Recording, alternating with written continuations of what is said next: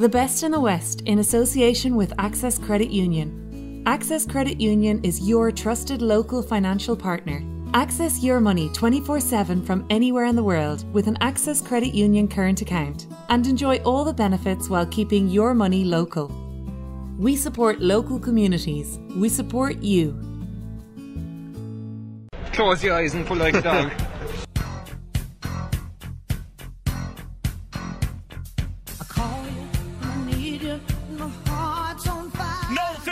Can wait no more, and now he urges Boomer there to go and try and seal the deal in the champion hurdle. And a new Irish record for Phil Healy, 22.99. There it is, and it's all over. And Cork are the All-Ireland football champions for 2010.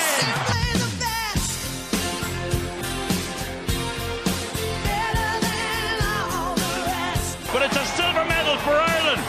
The first Irish medal ever at the Olympic Games. A young crew. This is only the beginning for Gary O'Donovan and Paul O'Donovan. Today we managed to bring Sam home, and we're totally delighted for ourselves, but more importantly for the people of Cork.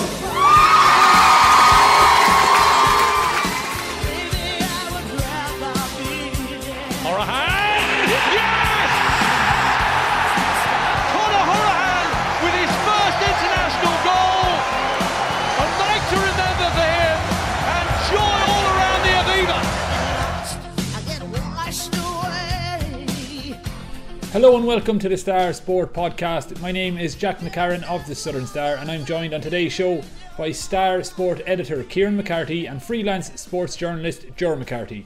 On today's podcast, we're officially launching our Best in the West competition as we go in search of West Cork's favourite ever sports person. Best in the West is brought to you in association with Access Credit Union. Access your money 24/7 from anywhere in the world with an Access Credit Union current account and enjoy all the benefits while keeping your money local. Now, over the past few weeks, we've worked tirelessly to whittle down our shortlist to 16 contenders, and I'm hoping our listeners will be in agreement that it's a very strong field. In a few moments, we'll be conducting a live draw for the round of 16, but before we do, Kieran, I think it's important that you shed some light on the selection process and then maybe give us a rundown of the final 16 contenders. Thanks, Jack. Yeah, Best in the West, it's the search for West Cork's greatest ever sports person, and what we're doing, we're taking in the last 50 years, so that's from 1970 up to 2020. So what we've done with this, we've consulted some of the, I suppose, the greatest sporting minds in West Cork to get their opinions on who should be in the list and who should not be in the list. And there's been plenty of deliberation and debate over the last couple of weeks. And to be quite honest, it was a very, very tough decision to leave out certain people and to whittle it down to just 16 West Cork sports people. But Jack, that just shows the calibre of sports people that we have here in West Cork. It's worth reminding our listeners, this is a golden era for West Cork sport. I've said it countless times before, but I don't think there's any place in the country that can match West Cork in terms of the diversity of the sports people, their talent and the success that they've had. And you'll see that when we list off the 16 who've made the list. These are local West Cork sports people who've achieved on national, international and world stages. Like they're the best of the best in their chosen sport. So it's been an interesting process. Like I said, plenty of debate, and we're down to the last 16. And yeah, I think it's time to kick on and let's get this show on the road, Jack. Okay, Kieran, talk us through your the final 16 contenders for the Best in the West. I just list them off now, but just to correct you, Jack, you said your last 16. It's not Kieran McCarthy's last 16. It's the selection committee who have chosen these last 16. So this was made by, like I said, some of the greatest sporting minds in West Cork have contributed to this. All 16. All angry hate mail can be addressed to the sports editor, Island Street, Skibbereen, County Cork. Or you'll find me on Twitter too. But what I'll do, I'm going to list them off in alphabetical order, kind of through their surnames. So I list off the 16 West Cork sports people in the running for the Best in the West title. We've Declan Barron, Gaelic football, Niall Cahalan, Gaelic football, Graham Canty, Gaelic football, John Caulfield, soccer, Nullig Cleary, Gaelic football, Keith Cronin, motorsport, Tim Crowley, hurling, Bill Daly, road bowling, Noel Feely, horse racing, Laura Guest, rugby, David Hart, hockey, Phil Healy, athletics, Conor Horahan, soccer, Paul O'Donovan, rowing, Jennifer O'Leary, camogie, and Kevin Ger O'Sullivan, Gaelic football. That's the 16, Jack, in the running for best in the West. Okay, Ger, well, you've been holding your tongue there for the last few minutes, so we're going to come to you now, and I have two questions. First of all, what do you think of the overall list? You obviously cover a wide variety of sports, so you would have had interactions with many of these, and you'd have a good knowledge of most of them. So firstly, what do you think of the list? And secondly, any glaring omissions you'd like to point out to the selection committee? Well, first of all, it's like anything, it's subjective. So it's based, in fairness to Kieran, it didn't just come off the top of his head. A lot of people have been asked about this list and their opinions sought, and expert opinions in the various different sports. It's hard to argue with any of those 16 names. Some of them are not from our generations, but anytime you go to a match or anytime you talk to anybody about sport, all those names that you've just listed invariably come up. So they deserve to be there. It's incredibly difficult to pick 16, which I think re-emphasises Kieran's point about West Cork, and something I don't think, to be fair, until Kieran came along, we were very vocal about. Down here, we didn't really understand it, or we didn't really acknowledge it, and I think the Southern Star deserve credit for that with the sports awards that they started many years ago to acknowledge all the different sports stars in the different fields. One thing I have noticed, it's good to see the likes of Nullig Cleary, the likes of Laura Guest there. I'd like to see a lot more. Phil Healy, a lot more women in the list, I'm sure, as Kieran would as well, but it's changing as every year goes on. We're getting more and more female athletes who are not being pandered to, but are being recognised for the brilliance in their particular fields. And your second question, Jack, about who's been left out, well, in terms of glaring omissions, I mean, you know, the first name that springs to mind is Gary O'Donovan. Personally, I understand where Kieran is coming from. I'd have the two of them in there together for their collective achievements. If I was arguing or banging the table, and also there's quite a few people I would imagine in Castlehaven who'd be delighted to see both Nullig Cleary and Niall Callahan getting their deserved credit and their deserved due. But look who you're leaving out: Shea Fahey, Larry Tompkins. I mean, well, okay, let's explore that. Let's explore that for a minute then, Ger, because I actually made a case for Larry Tompkins, but as I'm not originally from West Cork or a footballing place in general, I was dismissed when it came to the Gaelic football selection process. So I know the Kieran's problem, or not Kieran's problem, the selection committee's problem with Larry Tompkins. I should choose my words more wisely here. But the selection committee's problem with Larry Tompkins was the fact that he was a Kildare man first and foremost. Obviously, he went on to win All Ireland's with Cork and have a stellar club career with Castlehaven. But can you see any merit in leaving him off based on that, or should he, in your opinion, is it a no-brainer that he would be on the list? I understand the logic behind it, the decision, but Larry probably played some of his best football in the Castlehaven jersey in the championship matches that I saw him play. But would Larry have won as much? Would Larry have won as much, if anything, with Castlehaven if Callahan wasn't there? So you can flip that coin very quickly. Niall Callahan's presence and Niall Callahan's ability and just his sheer doggedness and bloody mindedness when it came to winning drove that Castlehaven team to victories on days that Larry didn't do it for them.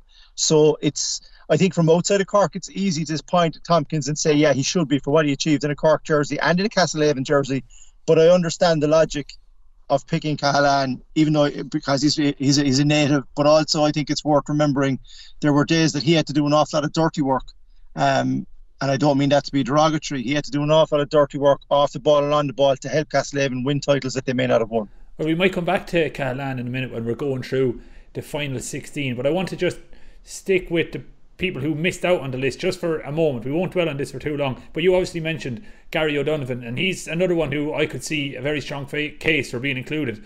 I think, would I be right in saying him and Paul are the only two West Cork athletes to ever win an Olympic medal, which in and of itself seems worthy of inclusion on any list? But Kieran, I know you thought long and hard, and there was lots of debate about this one, whether to include the both of them together or choose one or the other, as not to have two rowing representatives on the list. So can you maybe go into some of the thought process behind Paul over Gary rather than both of them, and not putting them against each other, but if you know what I mean?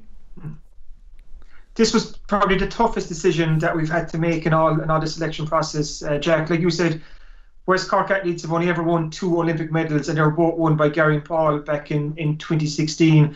But when we were putting this list together, like Ger mentioned there, like Larry Tompkins didn't make it. Lily Delacour is another one who didn't make it, and she's a world and European champion in kickboxing. Greta Cormack is another. Tony Davis from Skibbereen. So we've a lot of really, really talented sports people who didn't make the list. And we had it down to maybe 16, 17, and Gary was kind of, he was in, he was out, he was there on the edge. And I think what it comes down to is, it wasn't Paul up against Gary, but when you're looking at the two of them, Paul is a 4-time world champion. Paul is the greatest Irish rower that we've ever produced, and probably one of the greatest athletes that Ireland has ever produced. So when you weigh him up against, I suppose, Gary, for like, Gary's a world champion and an Olympic silver medalist, but as an individual, we just went for Paul instead to kind of fly the rowing flag. Again, it was a very hard decision to make. You could make a good case to include the two of them, but then who do you leave out? You know, kind of, you're going back into the list again, and you're looking at the people in that list, and it's very, very hard to leave someone out of that. So there were some very tough decisions on that kind of, and probably leaving Gary O'Donovan out was probably the toughest decision of the lot.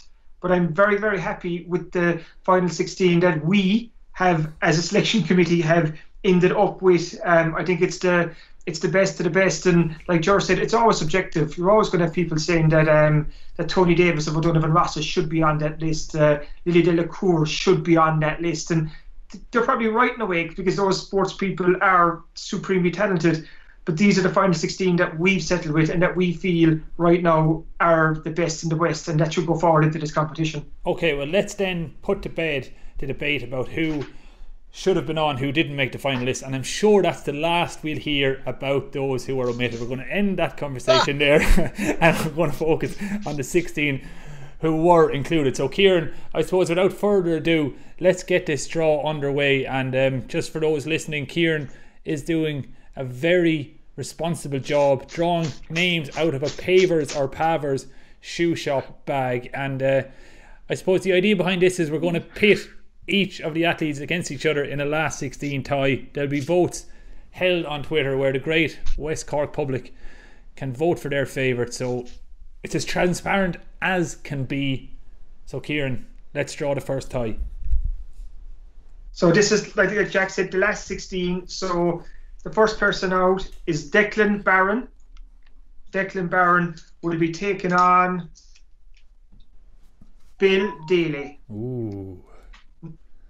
Next one out is we've Tim Crowley, Newcestown and Cork hurling legend, who will be up against Graham Canty. So that's Newcestown against Bantry. That's going to be a fun one. Next up, Keith Cronin from Ballylickey, motorsport man, is up against Conor Hourahan, our Aston Villa and Ireland international midfielder. Going to give this a good shake. Give the draw bag a good shake. Next up, we have Jennifer O'Leary, a 4-time All-Ireland Camogie senior winner. And we have Ger McCarthy here as our independent adjudicator on the draw as well, don't forget. Jennifer O'Leary against Nolly Cleary. Oh Lord, that is a big one. Nolly Cleary of Castlehaven. Two of the greatest West Cork sportswomen pitted against each other. Paul O'Donovan is next up.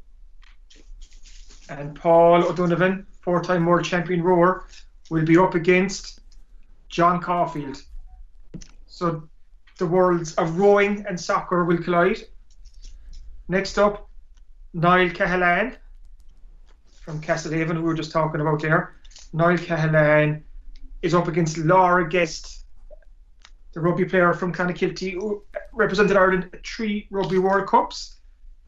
Kevin Ger O'Sullivan from Adrigole, the Beara representative on the Cork team of the century, Cork football team of the century. Kevin Jor will be taking on David Hart, a 2-time World Hockey Goalkeeper of the Year and the man who captained Ireland in the Irish hockey team in the 2016 Olympics. Noel Feely, West Cork's greatest ever jockey, will be taking on Phil Healy in the last 16. So there's some absolutely cracking ties there, Jack. I know you were keeping track of them as you were making a draw. I'll just quickly run down through the draw again, and then I might come to Jur on his thoughts. So in tie 1 we have Declan Barron up against Bill Daly. Tie 2 it's Tim Crowley versus Graham Canty. Tie 3 we have Keith Cronin versus Conor Howrahan. Tie 4 it's Jennifer O'Leary versus Nollaig Cleary. That's a big one. Tie 5 Paula Donovan versus John Caulfield. Tie 6 Niall Cahalan versus Laura Guest. Tie 7 Kevin Jur versus David Hart. And tie 8 Noel Feely versus Phil Healy. Like, that one even rhymes. So Jur, we're going to come to you first. The standout for me there is probably Jennifer O'Leary versus Nollaig Cleary. You mentioned the lack of female representation at the beginning, and that's going to see one of the probably favourites knocked out early doors. That's the look of the draw, I guess. But standouts for you, Jur? Yeah, I think if you're going on the previous Southern Star, the best ground and the best GA ground in West Cork, and what a success that was, using social media, I think you're going to get a big uptake on this. The pairing that you mentioned there, it's unfortunate that they're paired against each other, but I believe people will get behind Nollaig Cleary. A lot of people both inside and outside Castlehaven may well get behind her, but I mean, you just don't know. You mentioned like John Caulfield as well, and a few others, like a lot of the soccer fraternity might get behind those people, and you could end up having Declan Barron going up against Graham Canty, which would be some matchup if it does come about later on in the competition. It's subjective, it's engaging with our readership, and I think that's the most important thing about this. It's giving people a chance to influence a decision and write about it at a time when there's not an awful lot of live sport about. So it's done in the best possible and in the nicest possible way to promote sport and to remember a lot of great sporting people. I just wanted to mention there as well, because it came to me as you were speaking about some of the people that, even just some of the names that haven't made the top 16, and the ones that we haven't thought about. Dave McCarthy in 1973 with Clonakilty, an All-Ireland winner. Mick McCarthy, the great Mick McCarthy from O'Donovan Rossa as well, sadly passed away. There's a multitude of people that the committee and the people that are behind all this didn't even get around to thinking about. There's been that many success stories coming out of this area. It's not an intentional snub or anything like that. It's just that, as Kieran said, when you look at such a small rural area of the country, to see the amount of talent, Lily Lidacour not even making the top 16 just tells you straight away just the amount of talent over such a long period of time. I think this is going to be very interesting, but my money, not that we are saying we're putting money or that we endorse gambling. We might. Would be on Paul. No, we're not. Would be on Paul O'Donovan. I think I have a feeling the GA might get behind some of their favourites there, but I think Paul O'Donovan is such a, as Kieran correctly alluded to, a global star at this stage. It would be very interesting to see how this teases itself out over the coming weeks. Well, Kieran mentioned it earlier, and you alluded to it there as well. Paul O'Donovan, there's a case to be made that he could well be Ireland's greatest ever sports star by the time he retires, just based on his current achievements and what he's probably going to go on to do. So John Caulfield, who obviously had a great career as both a player and a manager with Cork City, is going to have it all to do up against Paul O'Donovan in tie 5. Kieran, what jumps out at you there, some of the ties? Another one that's caught my eye is Noel Feely versus Phil Healy. Phil Healy, Ireland's fastest woman. Noel Healy, probably West Cork's, or definitely West Cork's most successful jockey of all time. Two athletes who have excelled at the top of their game on the highest level possible. So that's another close one, I imagine. But Phil, in the popularity stakes in West Cork, is she more well known? That's a very interesting one. I think if you had a race between Phil Healy and Noel Feely on top of Sylvine Aquaconte or Bovaday, or I just butchered those two horses, but if you a race like that, kind of, it could be neck and neck. But that's a great one. Like Phil Healy, Ireland's fastest ever woman, kind of she holds a 100 metre and 200 metre outdoor record, the 200 metre indoor record. But look at Noel Feely, Jack, kind of had his 7 Cheltenham winners, and he's a huge following too. So that's a very interesting one. But I'm going to, just like Ger, Nola Cleary up against Jennifer O'Leary is fascinating. I have to say, you're pitting Cork ladies football against Cork Camogie, the two ladies sports against each other. Both of them are supremely gifted. If you look at Nola Cleary, I think 9 All-Irelands and 3 All-Stars. Look at Jennifer O'Leary, she had 4 All-Irelands and 8 All-Stars. And Jennifer O'Leary could have had even more, but she took 2 years out at the end of the noughties to go travelling to Australia. And when people talk about Jennifer O'Leary, she is one of the greatest camogie players ever to play the game. So it'll be interesting to see who comes out of that one. That'll be absolutely fascinating. Just agree with you, Paul O'Donovan will be one of the front runners in this, you would think, but we don't know how the voters are going, who they'll get behind, and how these polls will play out, and how the last 16 will feed into the quarterfinals and so on. And just to tell our listeners too that in this Thursday Southern Star, which is on sale right now, we have the time and dates for these last 16 ties, which kick off next Monday, and we have an explanation too how these Twitter polls work, how long the polls are running for, where to vote and how to vote. So it's all explained in this week's Southern Star. But the first last 16 tie of Best in the West will kick off at 10 a.m. next Monday morning. And like I said earlier, Jack, let the fun begin, because after this draw now, it's really whetted the appetite. Ger, you mentioned that if we were having a bet, and obviously, as you said, we don't endorse or encourage gambling, especially on mythical Twitter polls. But other than Paul O'Donovan, a lot of this is going to be based on the popularity of the athlete as opposed to how people view their achievements head to head. So for those reasons, as you mentioned, the Castlehaven contenders might do quite well because their fans get behind their own, no matter what the setting is. So, but other than Paul O'Donovan, who would you see doing well there in, as I said, the popularity stakes realistically? Could you see the soccer community in West Cork getting behind Conor Howrahan or a John Caulfield? Will the rugby community row in behind Laura Guest?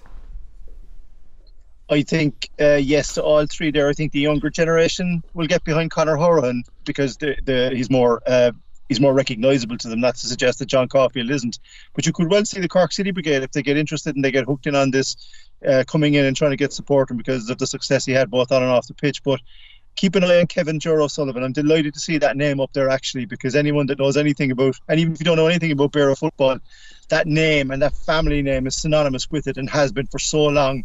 It's great to see his name there. He was an outstanding football, by all accounts, outstanding footballer. Everything that's been written about him and will be written about him in this week's edition is very much true. Anyone you meet going down that direction always speaks highly of him and the O'Sullivan family name. Should Adrigole and should Beara and should that region get behind him, might well have a surprise winner at the end of all of this. You just don't know. But I'm keeping an eye on the two Bantry names as well, because Graham Canty is just so revered in this county and outside this county, and Declan Byrne, one of the all-time greats. I never got to see him play, but again, you talk to anybody from Bantry and West Cork and his name constantly comes up. But you just don't know which way it's going to go, Jack. And as we said, we don't endorse gambling or say that you should be gambling on it. But if I was a betting man, and I'm not a betting man, I think Paul O'Donovan's name, and possibly Phil Healy too, because they're in the public eye so much these days. But yeah, I think on the outside of it, if I was looking at an outsider, I think Kevin Juro Sullivan, just for the area he's from and how much he's respected and that family name is respected, much like the Callans and the Clearys in Union Hall and in Castletownshend, down in Castlehaven as well.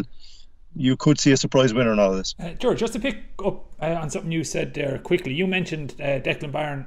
He's regarded as one of the greatest footballers to ever come from the region, but you said you never got a chance to see him play for obvious reasons. He was before your time, and there isn't a huge amount of archive footage from his era available on YouTube. But an interesting thing that I think this endeavour can bring about is teaching younger generations about some of the older stars. Because for me personally, when I saw the final list, I was familiar with most, but I hadn't seen the likes of Niall Cahalane play. I'd only read about him in the Southern Star or whatever. So I actually went and watched the 1990 All-Ireland final on YouTube just to kind of get a flavour, just so I'd be able to talk with some level of clarity about him on this. And it was an enlightening thing because he was absolutely incredibly good. His distribution, his reading of the game.